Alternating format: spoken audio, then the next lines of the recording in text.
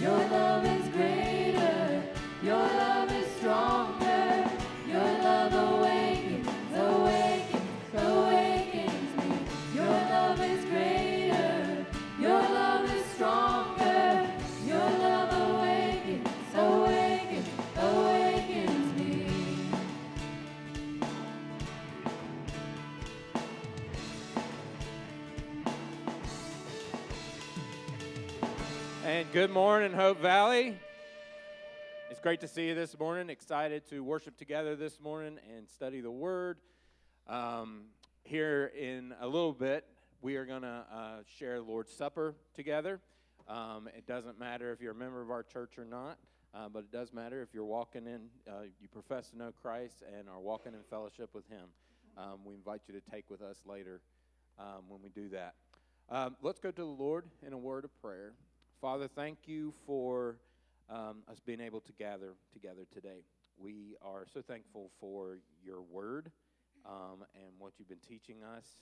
We are thankful for your faithfulness in our lives, even in the mundane, even in the challenges of life.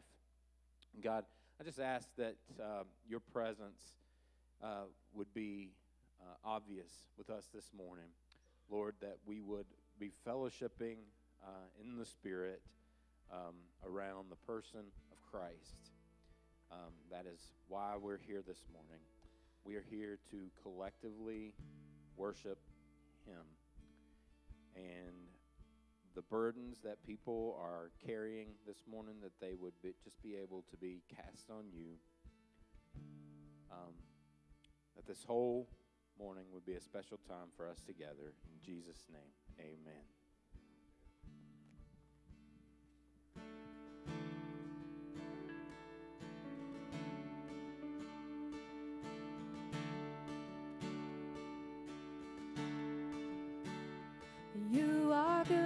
You are good,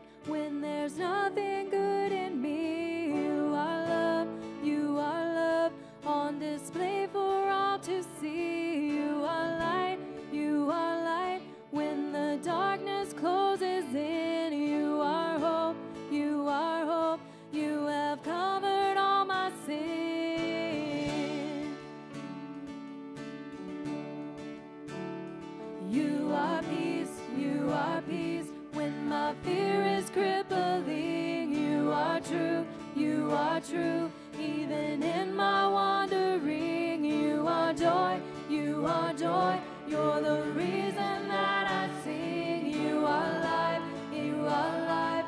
In you death has lost its sting.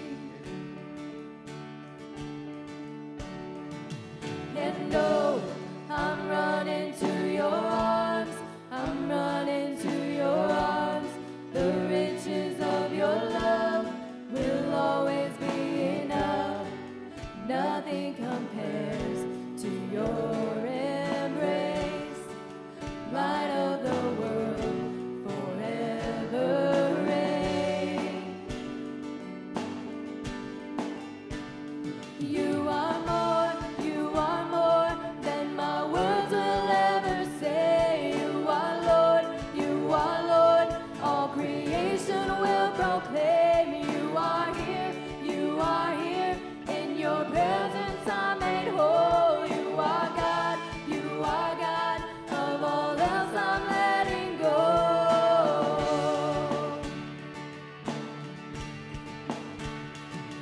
And oh, I'm running to your arms, I'm running to your arms. The riches of your love will always be enough. Nothing compares to your embrace. Light of the world, forever reign.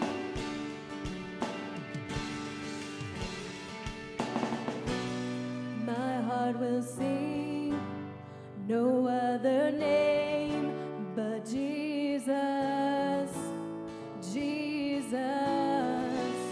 My heart will sing no other name but Jesus, Jesus. My heart will sing no other name but Jesus, Jesus.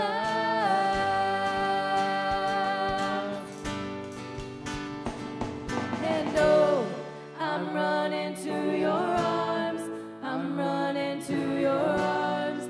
The riches of your love will always be enough. Nothing compares to your embrace. Light of the world, forever reign. I'm running to your arms, I'm running to your arms. The riches of your love will always be enough. Nothing compares to your embrace. Light of the world, forever reign.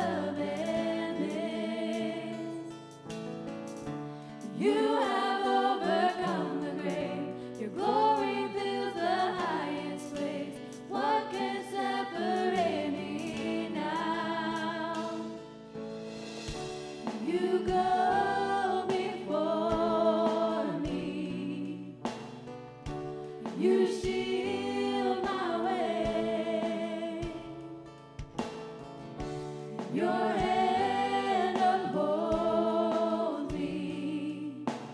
I know you love me. Yes, I know you love me.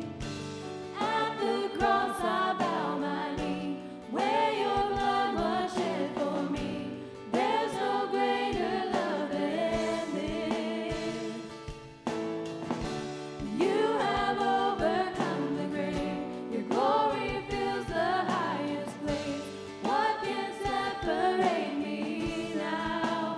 You tore the veil. You made a way. When you said that it is done, you tore the veil. You made a way. When you said that it is done.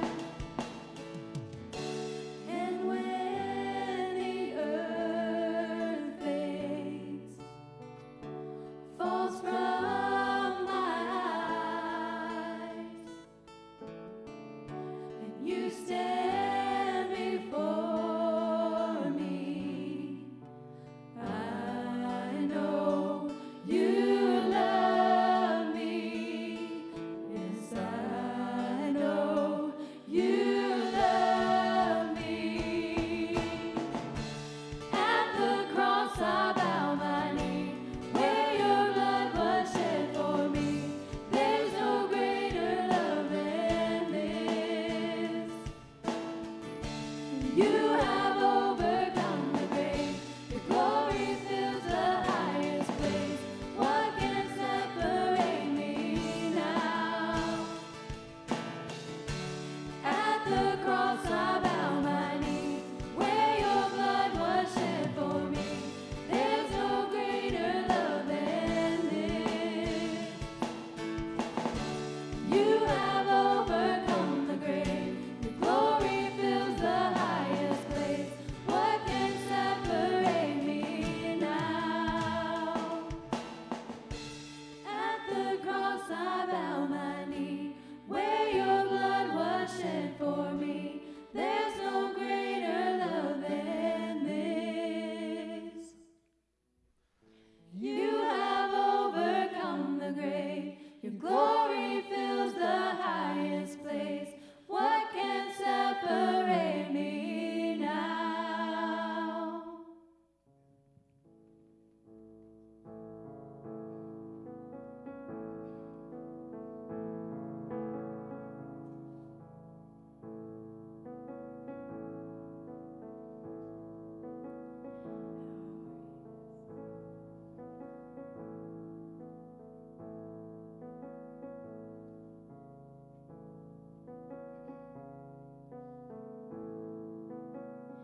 How great this love, oh, is moving on my mountains. This perfect love is casting out my fear. How great this love, oh, it welcomes me like family. And anywhere I go, it meets me there. He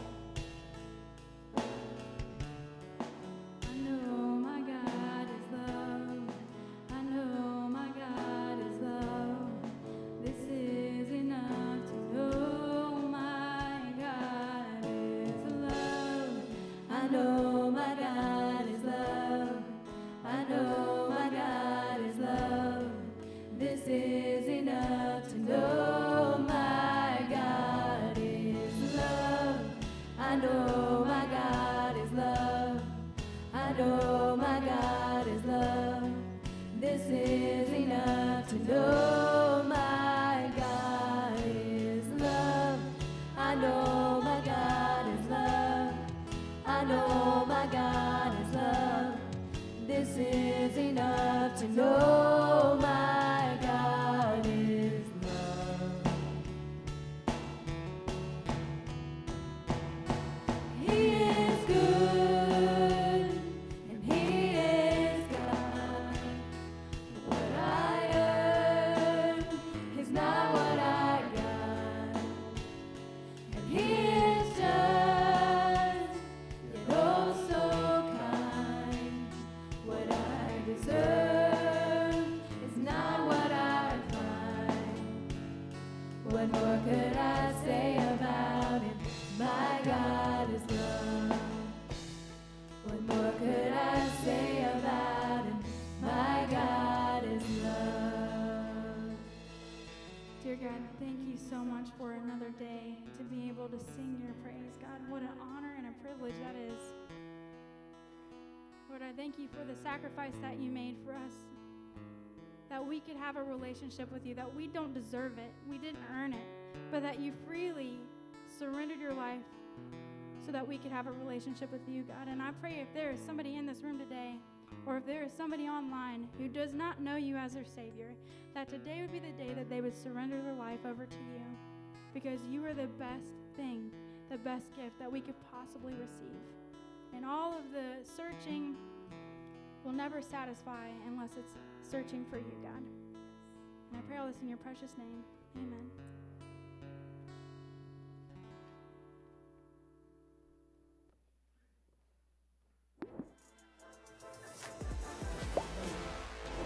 Over and over in the Old Testament, God's people promised to be faithful. God gave His law to show what He requires, but again and again the people failed to obey perfectly. They rebelled and turned against God. Even when they wanted to obey God, they could never be good enough, no matter how hard they tried. Their sin made them guilty before God. They needed help. They needed a Savior. At just the right time, God kept His promise to send a Savior. Jesus came to rescue sinners. Sin is powerful, but Jesus is more powerful. A believer named Paul wrote about sin in a letter to Christians in Rome. Paul said that Jesus was the Savior the people had been waiting for. This is what Paul said. Now there is no condemnation, no judgment or punishment for those who have been saved by faith in Jesus. Why? Because the new law, the law of the Spirit, has set you free from the old law. The old law was written down, and it helped you understand that you're a sinner. The old law brought sin and death. God sent Jesus to defeat sin and death, so that we could be made righteous by faith in Him and live through the Spirit. God has put the new law right in our hearts. The new law brings life and peace. So Paul talked about two ways of living. Living by doing what our sinful self wants, or living by doing what Jesus wants. Since Jesus frees us from the power of sin, we can say no to sin. God gives us His Spirit and power to live in a way that honors God. Look, Paul wanted to be clear. Being not guilty before God doesn't mean that we should keep on sinning. God's Spirit in us gives us power to turn away from sin and obey God. When we let the Spirit lead us, we prove to be children of God. God doesn't just change something in us. He changes us. God gives us a new heart, new desires, and a new way of thinking. This is a miraculous gift from God.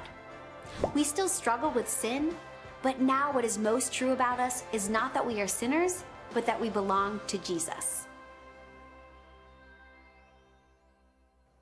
God sent Jesus to take the punishment our sin deserves. Because of Jesus, we have forgiveness of sins and eternal life. And through God's Spirit, we have the power to turn away from sin and live to bring glory to God.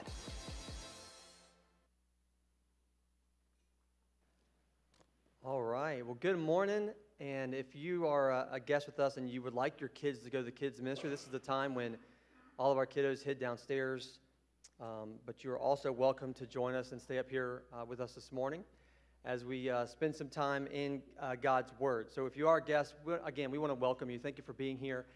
It means a lot that you would spend your Sunday morning with us. And so we're excited to continue to worship the Lord as we walk through the Scriptures together. We're going to start this morning just as in one passage, just to kind of be a launching pad for us. And it's found in the book of Hebrews in the New Testament, Hebrews chapter 11. Hebrews 11, and this, I'm just going to read this. We're not going to spend most of our time here, but I want us to just read and to listen to what the New Testament, when it reflects on this event that we're going to be seeing in Genesis this morning.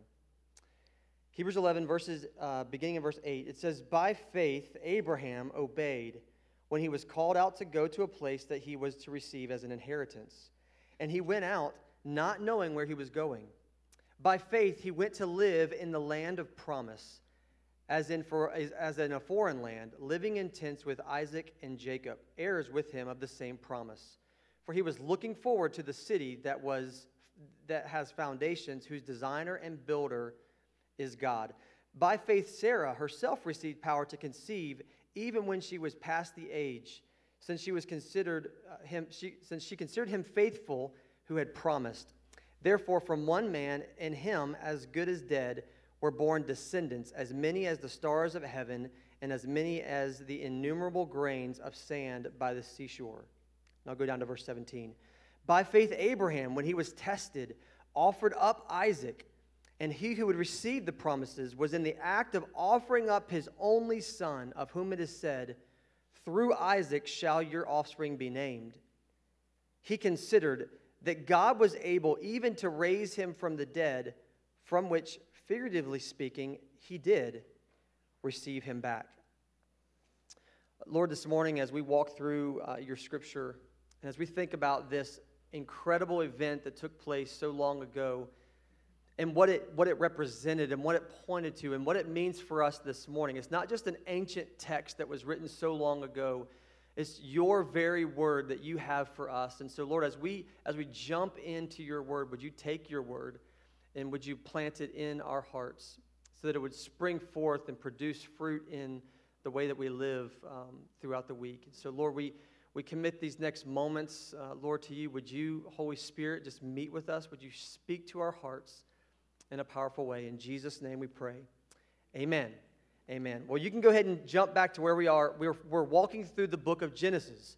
So you might as well jump back there. And while you're finding your place, I don't know about you, but some people have recurring dreams. That's just kind of something that you have every so often, or maybe it's a recurring nightmare where it's something that you just kind of...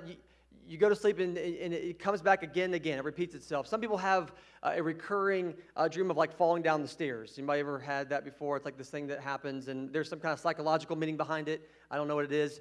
But then there's also like a recurring dream where you're standing up giving like a presentation and you realize that you have no clothes on. Like that's a recurring dream that people have. And again, there's meanings and stuff supposedly behind all that. I have one though, a recurring nightmare that I've had ever since college. And the nightmare is that I've gotten through the end of the semester and it's final exam time, and I realized that there was a class that I never went to the entire semester, and now it's final exam time, and I've got to take a test of a class that I never went to. I'm seeing some, apparently that's not just, I'm not the only one. I think it means that we took school way too seriously, and we've got some issues. But so I have that recurring dream every so often. I wake up in like a panic because I got to take this test, and I'm not ready for it. Maybe you've been there. Maybe you can remember a test that you've had to take in your life that you weren't quite ready for, or maybe you can just imagine this really difficult test. Now, we have tests in lots of different facets of life. Tests that we encounter, that we have to take, that there's just no going around them. If you want to drive, you got to go take a test, right? If you want to, you want to go to be a certain profession, there's certain tests that you've got to go through. Spiritually speaking, God uses tests in our lives. There's moments that we're going to go through in life. If you're a follower of Jesus, you're going to have tests in your life. that the Lord allows, the Lord uses for specific reasons in our lives. Most of us think that we're pretty patient people until we have opportunities in our life that really press against us and really inconvenience us, and then suddenly we realize, well, maybe I'm not as patient, or maybe you just get married and you realize, oh wait, I'm not as patient and as selfless as I thought that I was. Most of us think that we're pretty forgiving people until there's some really difficult, really hard offense that takes place in our life, and then suddenly you realize that the resentment that begins to set in, you think, you know what, maybe I'm not as forgiving of a person as I thought that I was. Or we think that we're pretty giving people until it actually costs us something, and there's a sacrifice that we have to give up something that we really like, and we'll realize, oh, you know what, maybe I'm not as giving as I thought. And so tests serve to show us something. They serve to show us what's going on inside of our hearts. And what we're going to see this morning in Genesis 22 is quite possibly one of the most excruciating, heart-wrenching tests of all time. It's a test that God gives to Abraham that is going to show him his heart. It's going to be a heart-exposing test. And so when we get to Genesis chapter 22, it's where we're going to continue this week. We're going to see the test of faith. And the way that we're going to see this passage is that so again, a lot of Genesis is narrative. It tells a story. And so we're going to walk through this story sort of scene by scene and just try to see what it is that's happening then and what it means for us right now. So Genesis chapter 22, just beginning in verse 1. And after these things, God tested Abraham and said to him, Abraham. And he said, here am I. All right, pause there. We haven't gotten very far, but we need to know. This is important. It says, and God tested Abraham. Here's why that's important. This is because what's about to follow doesn't make sense. What's about to follow here is not something that you would ever expect to hear from God asking someone to do something like this. And so what Moses is getting started for us at the very beginning is that, hey, heads up, this is a test. It's not something that God's going to actually require Abraham to do. It's something that is going to serve to test his faith and see where his ultimate allegiance lies. So we got to know that. You can underline that. This is a test from God. So we don't have to spend a bunch of time, apologetically looking into the request that God gives, because God has no intention of him actually going through with the sacrifice of his son. He's got a better plan for that, and we'll look at that in a minute. And so you get to this command that God gives in verse 2. And he said, take your son, your only son Isaac, whom you love, and go to the land of Moriah and offer him there as a burnt offering on one of the mountains which I shall tell you. All right, so you got this command of God, again, that doesn't make sense, and it's not supposed to. Right? It's a command that if you can only imagine that Abraham receiving this word from God and saying, wait, what? What are you talking about? Can you even imagine? And he says, again, I can only imagine the wrestling that he went through with God that night is, no, hang on, I must have misunderstood you, because certainly you wouldn't have brought me this far and finally given me a son after this many years and then tell me that I'm supposed to offer him as a sacrifice to you. This does not make sense, God. There's no way that this could possibly be what you're asking me to do. But he's very clear, isn't he? In fact, he says it 3 times. He says, take your son. It's almost as if he's meeting every objection that Abraham would have had. No, you don't understand. This is my son. And he says, I know he's your son. No, God, he's my only son. He's the only son of the promise that you've promised me. I know he's your only son. No, hang on, God. He's the son that I adore, that I love. And it's like the Lord's saying, I know this is the one that you love. So take your son, your only son, the one that you love, and offer him up to me. We don't know exactly what's been going on in Moses' life, in Abraham's life up to this point, other than that God has finally given him his promised son, right? He's been waiting for this moment, and now some years have passed, and Isaac is probably in his early teens or mid-teens, something like that. So Abraham has had all of these years to be with this promised boy. And it's almost as if maybe over these years that Abraham has lost sight of the promise of God and has shifted his focus to the son of the promise. So this son has sort of taken his heart and taken his affection on this, because if you think about it, that he represented everything to him. And so he was like focused on this son. You know, it's easy for us parents to lift up children in our lives, and they can become little idols in our life. They can become, and they can take the place that God deserves in our heart supremely above everything else. And it's easy, again, for parents to kind of elevate our children to that level, that they don't belong there. It's very possible that that's what's happening here with Abraham. And so God gives him this command. So now, next point is that Abraham has a choice, doesn't he?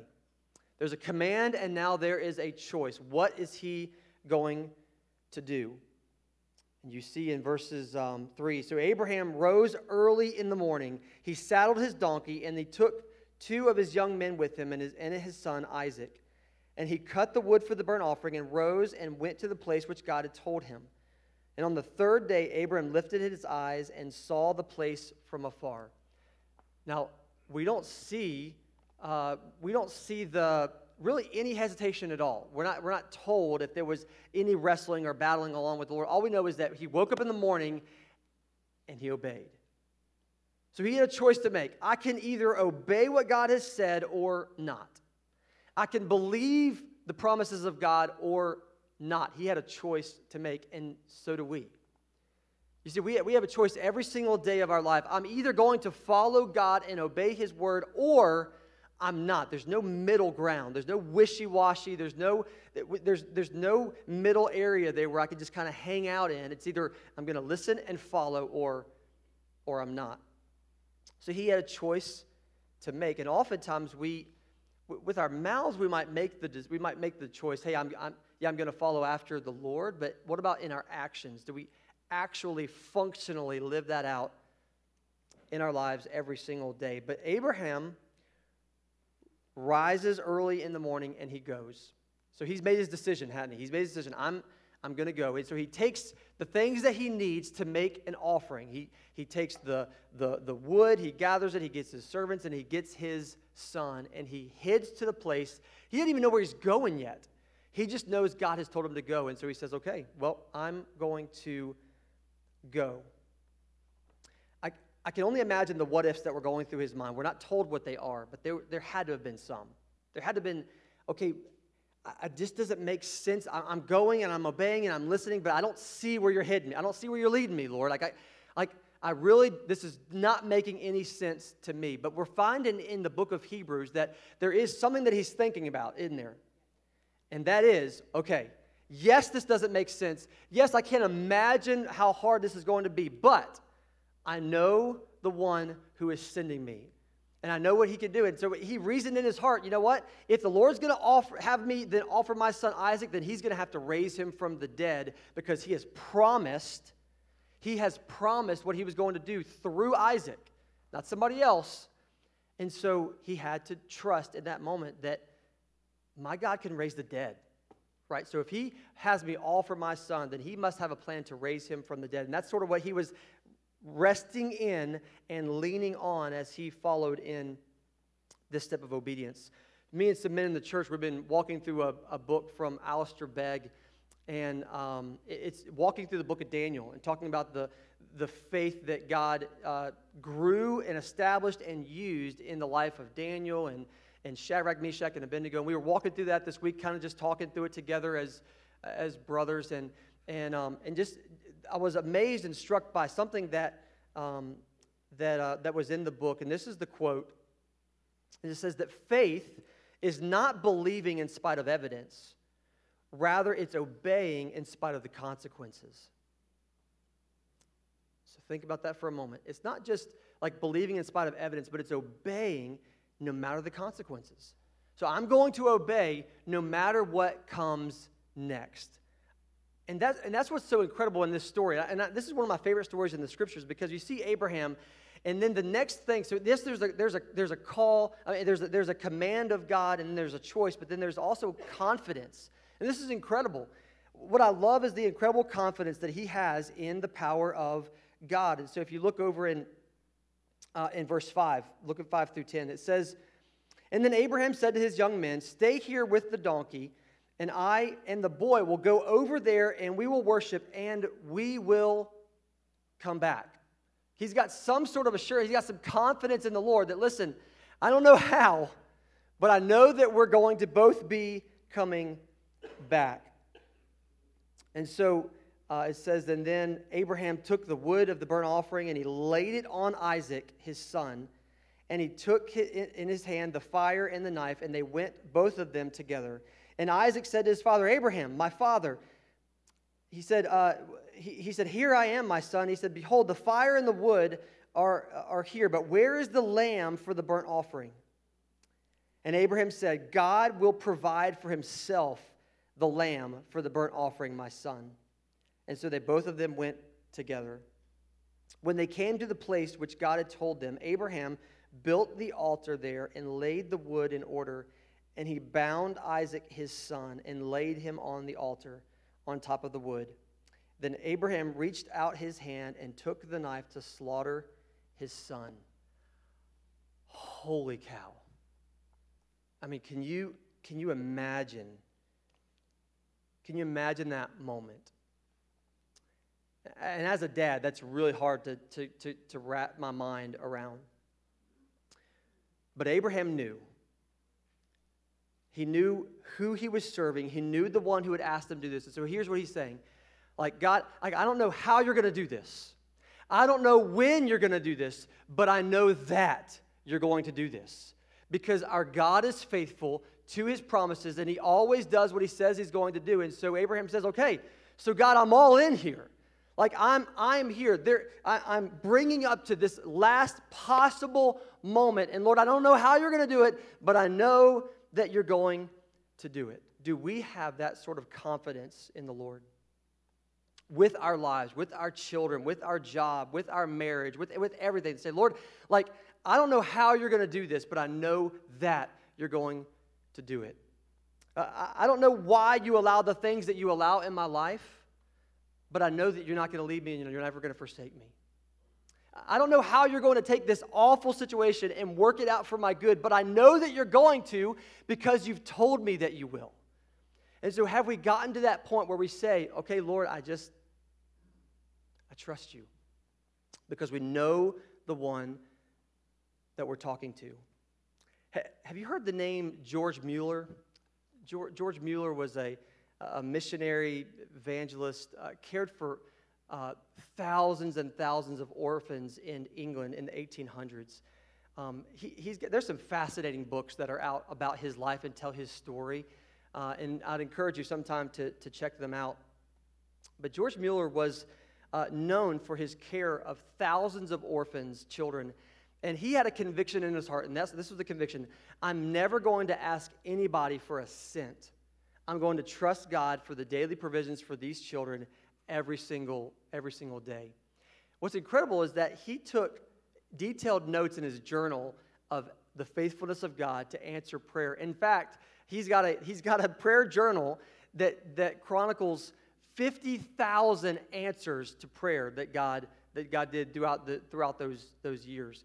50,000 specific answers to prayer, and he journaled every single one of those. One of the ones that he tells was there was a morning when he was with the children and the food had run out. Pantry was empty. There's no food in sight. There's nothing there for them. And so he gathered the kids around. This is incredible faith. He gathered all the children around and he said, okay, I know the pantries are empty. There's nothing here for us, but we're going to pray. And so he gathered them together. He said, Lord, we want to thank you for the food that we know you're going to provide for us to eat.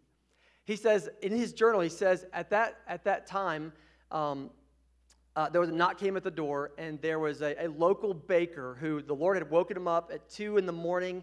and just felt impressed that he needed to bake bread for the orphanage. And so he said, I don't know why, but the Lord just told me that you guys needed bread today.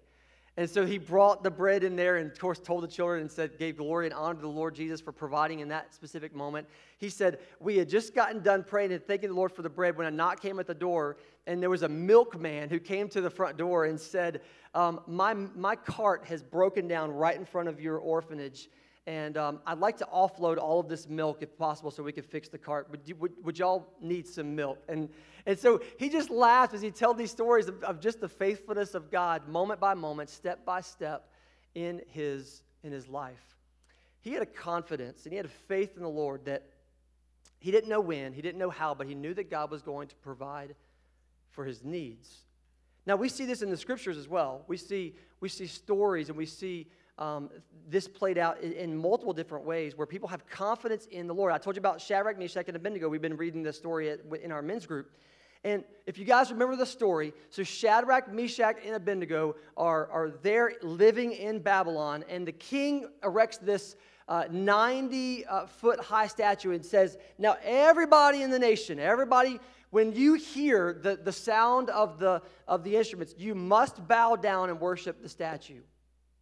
Well, that time comes and the cry goes out and everybody bows except for 3 Hebrew children, Shadrach, Meshach, and Abednego, and they don't bow. And so they're brought before the king and they say, hey, these boys are not bowing when you're called them to bow. And so the king says, all right, here you go. One more shot. When the music plays, you must bow. And listen, if you guys remember the story, they look up at the king and they say, listen, our God is able to deliver us from your hand. But even if he doesn't, we will burn before we bow. That was the confidence that they had in the face of. But here's what's crazy. What happened? So they did not bow, and so they gathered them and they threw them in the fiery furnace. But there was somebody in the furnace already waiting for them, wasn't there? And the Lord was already there, ready to welcome them. And then they were not burnt up. We talked about this week about how they didn't even smell like anything, like burnt anything. They were just like the Lord delivered and rescued them out of that trial and that furnace in that moment. And God gets all the glory for that. But that's not all the stories don't end that way, right? So if you think about in the New Testament, we have people that express this confidence in the Lord. There's a man named Stephen. And he was a passionate follower of Jesus, and the Lord granted him boldness to proclaim the gospel of Jesus in front of all the people that were there. There was a moment when we see in the book of Acts where he's arrested.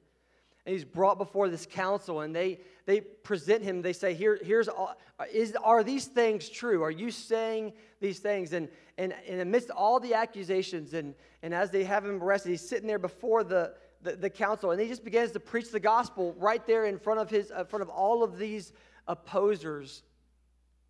And what's incredible in that passage, in fact, let me just read it for you really quick. So in Acts chapter 7 is where we see this passage, this really awesome, this boldness that God gives Stephen. He's just now completed sharing the gospel with them and explaining who Jesus is and what he did. And it says in verse 54, and now when they heard these things, they were enraged, and they ground their teeth at him. But he, full of the Spirit, gazed into heaven and saw the glory of God, and Jesus standing at the right hand of God. And he said, behold, I see the heavens opened, and the Son of Man standing at the right hand of God. And they cried out with a loud voice and stopped their ears, and they rushed together at him. And they cast him out of the city, and they stoned him.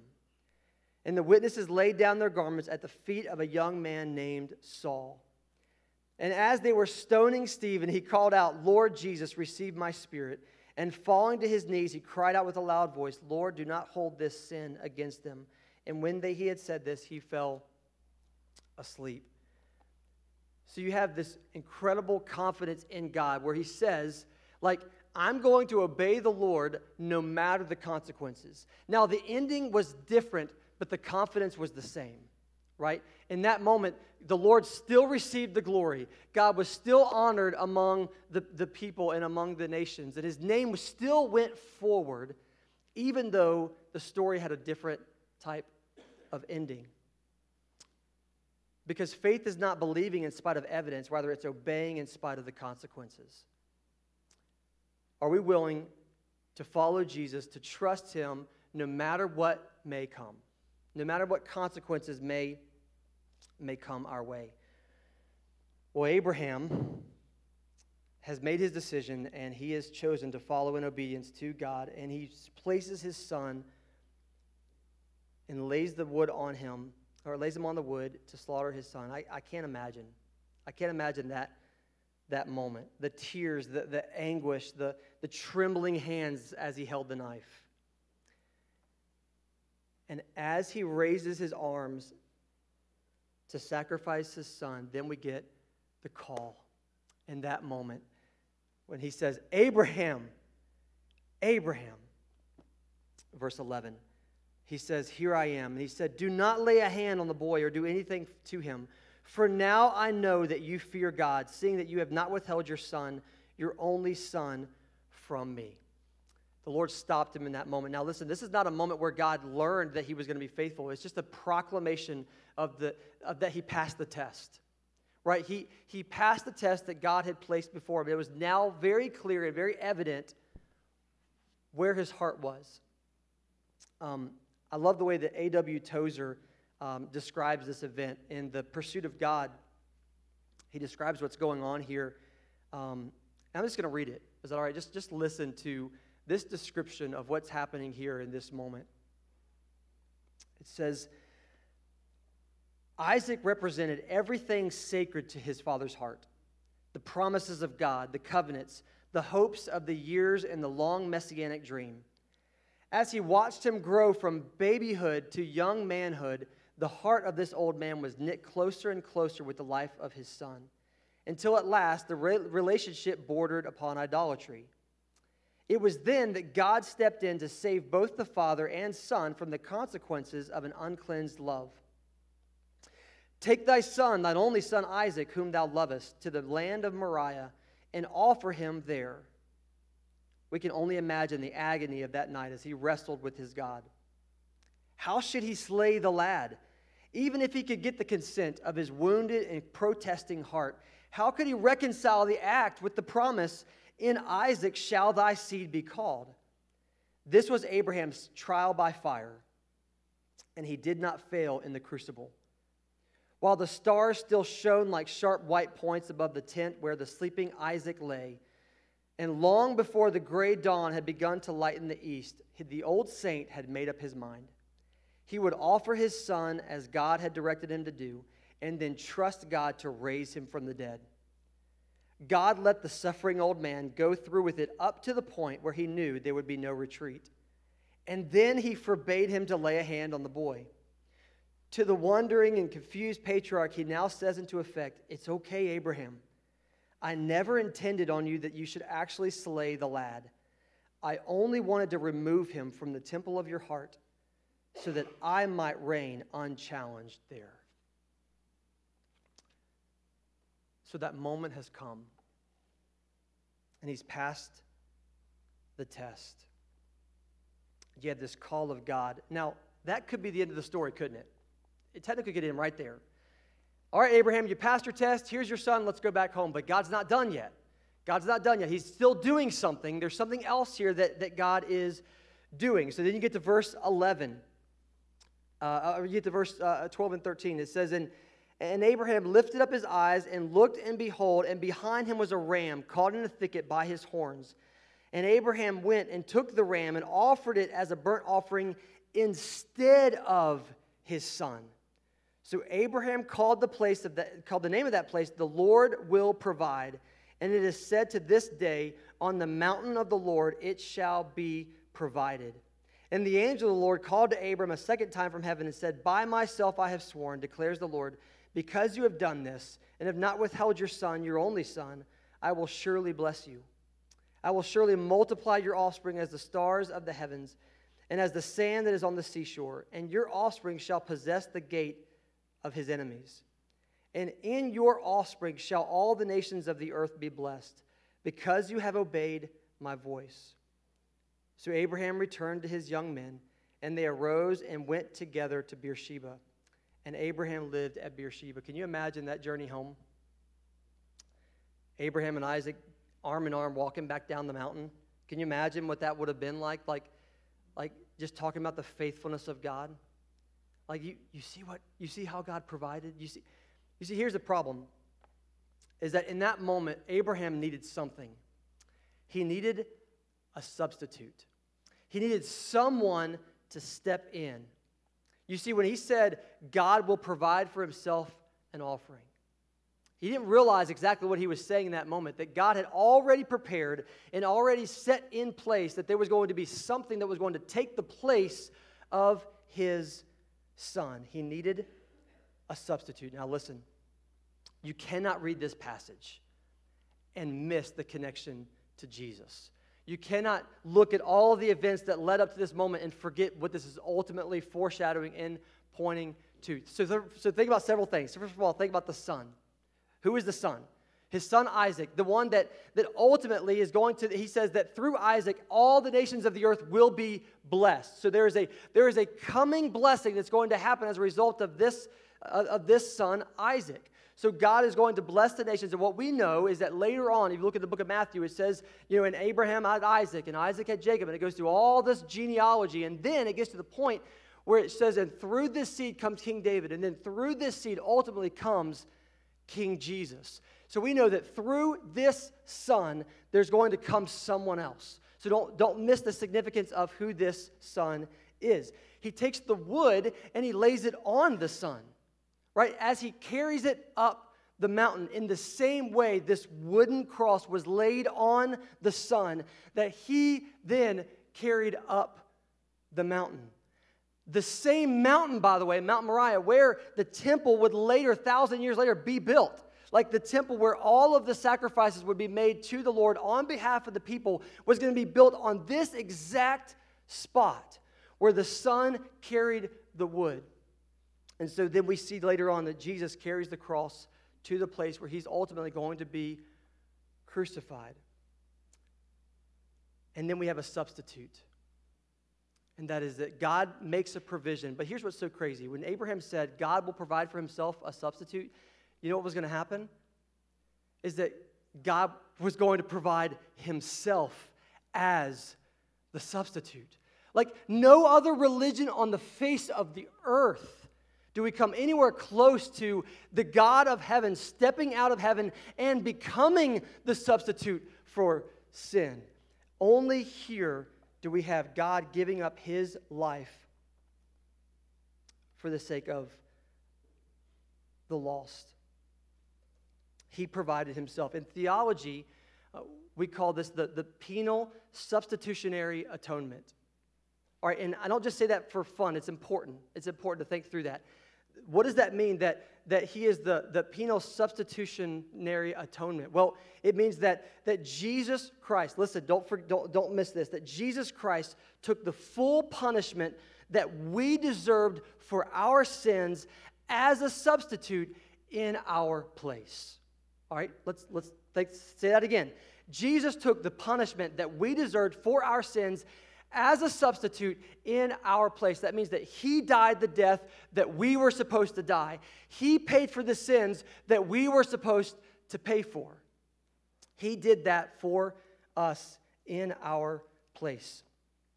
We see this beautifully in so many places in Scripture, but in Romans chapter 3, just briefly, Romans 3, look at verse 21, and it says, "And now the righteousness of God has been manifest apart from the law, although the prophets and the law bear witness to it, the righteousness of God through faith in Christ Jesus for all who believe.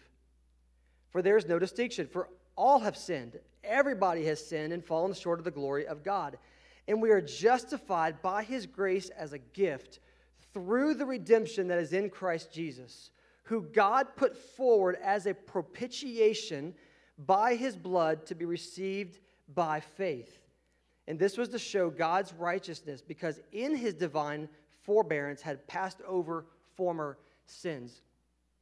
What this means is that he has taken Jesus, that God gave Jesus as the propitiation. That means the one that satisfies the wrath of God that, again, we deserve. And so instead, he takes that place so that he absorbs it and that he receives it, the pain and the suffering and the wrath and the justice of God that we ultimately deserved. He took our place.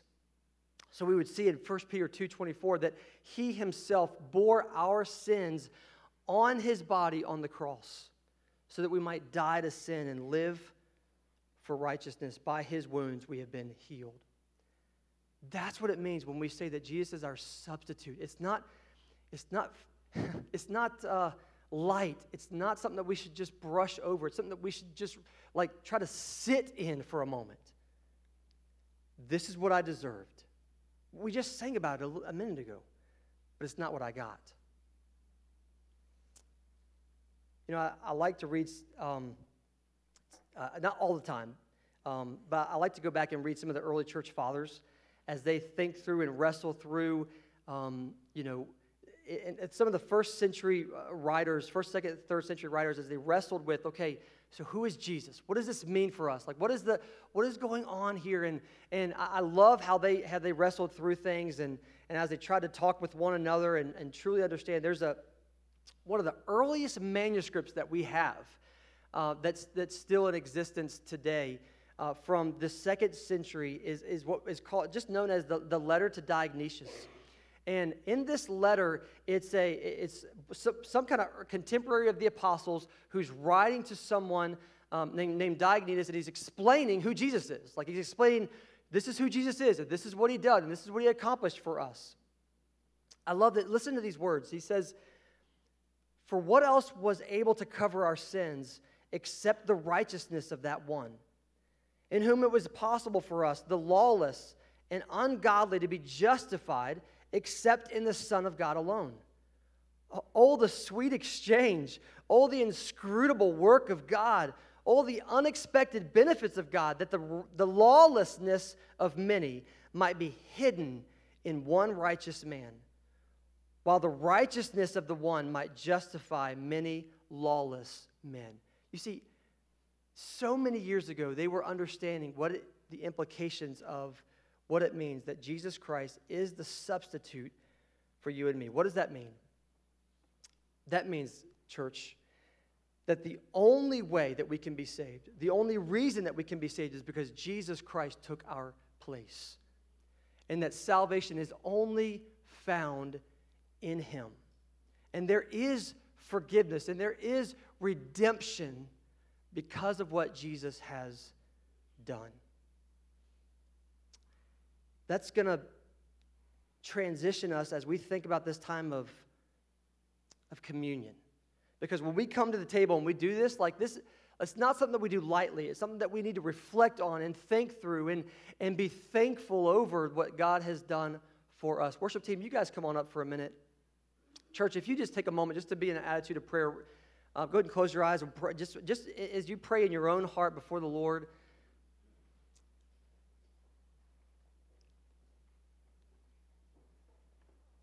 Here's what I want you to think through right now. We're going to sing a song in just a minute. It's just called "The Lamb of God." And the words are super simple, but it just says, "The Lamb of God in my place. Your blood poured out, my sin erased. It was my death that you died." And that's what we're going to sing together. And maybe you want to take a moment and just reflect on those words as the worship team leads us. Or maybe this morning, maybe you don't even know where you are. Maybe this morning is a time when you'd say, you know what? I'm not saved. I'm not. I want the substitute. I want Jesus' life that he gave for me. Like, I want his sacrifice to cover my sins. And that can happen right now this morning. Here's what I'm going to do. I'm going to be down here, and as we sing this song, we're gonna stand and we're gonna sing, or you can sit and you can sing. We're gonna have this time of reflection. But if that's you this morning and you say, I know that I need to be saved, I'm gonna ask you to be bold enough in a moment to just come and see me right here in the front. It doesn't matter who sees you. It doesn't matter what's going on in the internal wrestle you might be having in your own heart. I'm just gonna say, just come. Just come. And I would love to sit down here, right here, and just explain to you and show you, walk with you how you can pray and repent and follow after Jesus. So, Lord, right now, as we come in this holy moment, as we come before you, and before we come to your table to remember and reflect on your sacrifice for us, Lord, maybe there's someone right now, here in this moment, this needs to be the time that they surrender their life to you once and for all, nailing down that their sins are covered by your sacrifice. So, Lord, would you give them the boldness? Holy Spirit, would you draw their hearts to you as only you can do? Lord, would you let us rest this morning in faith and trust, no matter what the consequences may be. God, would you work in our midst? Would you work in our church? Would you draw our hearts to you? In Jesus' name, amen. You reflect, sing together. And if you want to come, we'll be right here.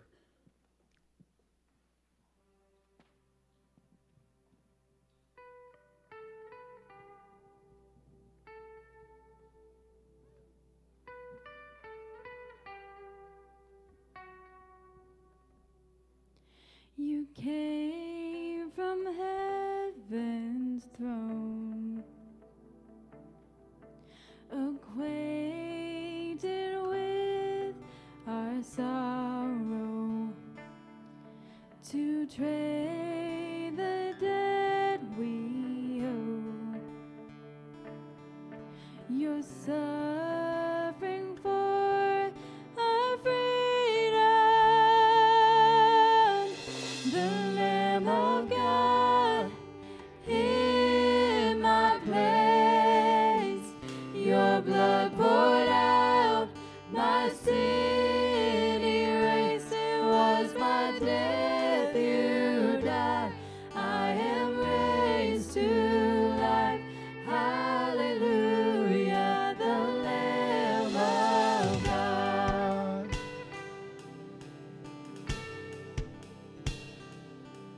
My name upon your heart,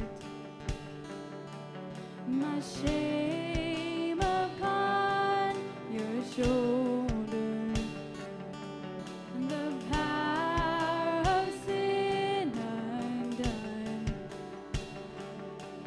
the cross for my salvation, the Lamb of God in my place, your blood poured out.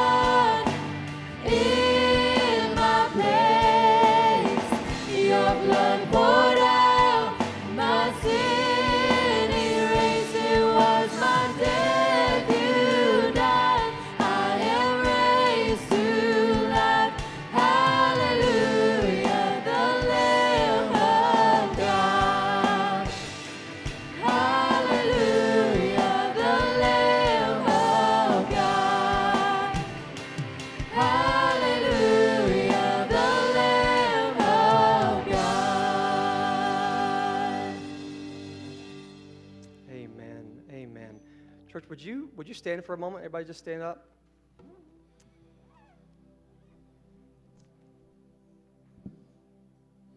We're going to take this next moments, and we're going to reflect on the life and the death and the sacrifice of Jesus Christ on the cross. That's what, when we come to the table to take the communion, it's a time to remember. It's also a time to examine our own hearts before the Lord, to make sure there's no unconfessed sin in our lives. There's no relationship that we've left broken. There's nothing in our heart that would prevent us from gazing upon the face of the Lord as we do this. And so, would you take a moment just in your own heart, just to pray before the Lord? Again, we're going to invite you in just a moment. We're going to all step forward. We're going to come through and grab your bread and grab your juice and make your way back to your seat. And we invite you, even if you're a guest with us, if you're a follower of Jesus, we hope that you'll join us in this time. And if you're not yet a follower of Jesus, that you would just watch and see and reflect on what this means and why we do this. So take a moment. Brother Creed, you can come on up here and take a moment and just spend some time in your own heart just to seek the Lord.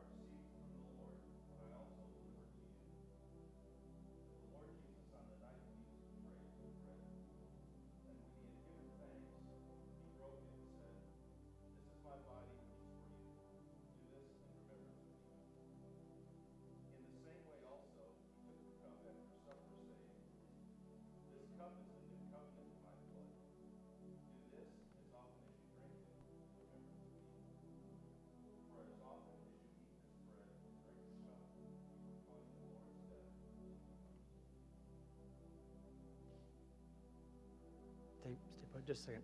You guys come on up. You can take just any row you like. Just come on up here, grab your the juice and the bread, and then make your way back to your seat.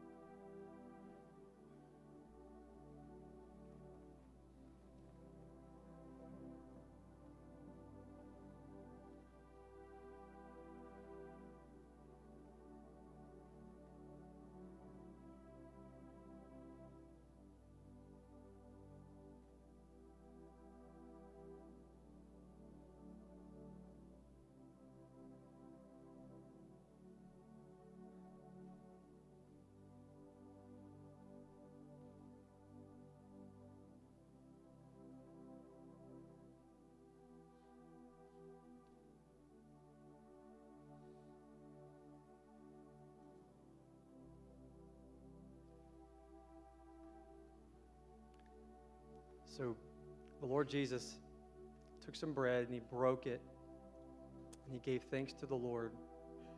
And so we do the same. We thank the Lord for his body. Lord, thank you for being the God who created everything, knows everything, and is everything. Thank you for your Son, Jesus, and his body that this bread stands for. Thank you for seeing that we couldn't do it, and a sacrifice was needed. And Lord, that it had to be your Son who gave his body.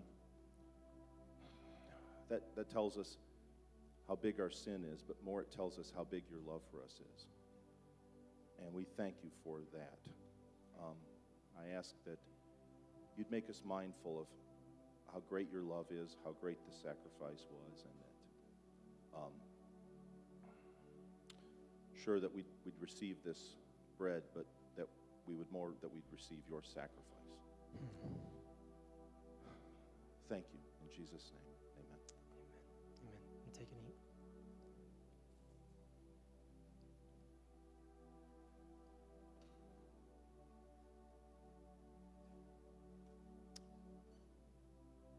And Jesus took the cup.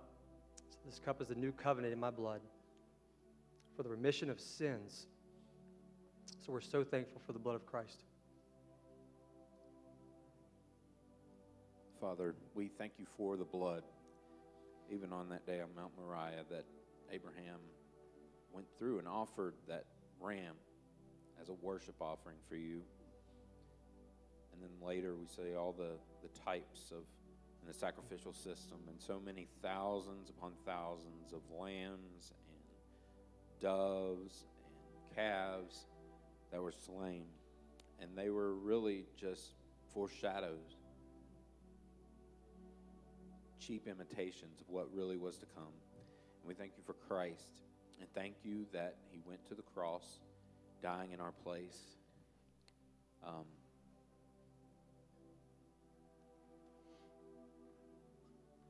Pouring out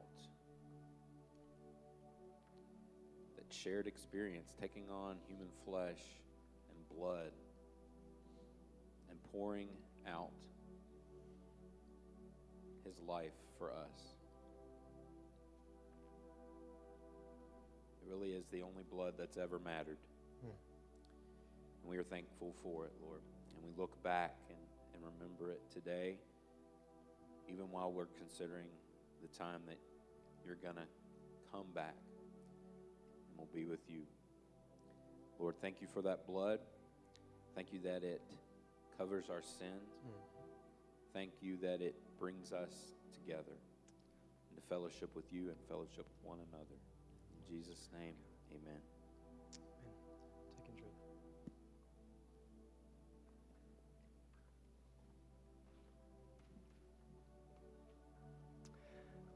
And Lord Jesus, we love you. We do this as an act of worship, surrendering our lives to you. We're thankful for your sacrifice for us on the cross. But we also thank you and rejoice in your resurrection and how you conquered death and sin and the grave and all the powers that stood opposed to us. You took them away, nailing them to the cross. So we thank you, Jesus, for your victory that we have and the victory that we can have in you. In Jesus' name we pray. Amen. Amen. Kevin, take it away.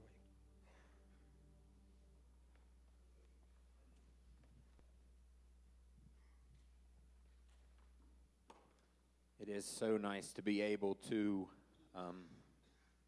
participate in the Lord's Supper with each and every one of you. We love and appreciate you and our church family, and we're excited about everything that the Lord is doing, even as we're starting to think about Easter already. February is almost behind us, and we're thankful for what Christ has done. Some things that we are looking forward to that are on the church calendar. We have men's breakfast that's going to be on March 11th, 9 a.m. Hope you men can make it that day. The following day, on that Sunday, we're going to have a safety team meeting for all those who serve on the safety team, and we'll provide lunch for you guys on that day. I think last week we said the 5th, but we're actually going to change that to the 12th, so just keep that in mind. And then looking ahead, March 25th at 1 o'clock, we're going to have Church Outreach Day. We're even going to have some folks from out of town that are going to be helping us organize that for that day, and hope that you can set that day aside as we reach out to our community, invite people for Easter, and just make much about Christ with one another. And let's see, I think that's all that we really need to mention today. And of course, you can find all these things, all the details and more on the church app. But would you stand back to your feet? Stand back to your feet. Father, we thank you again for allowing us to be here today. And thank you for Christ. And we're not worthy of the sacrifice that he gave for us. But nevertheless, in your love, we cling to what you've done on our behalf. And that's the only plea that we have, Lord. In Jesus' name, amen.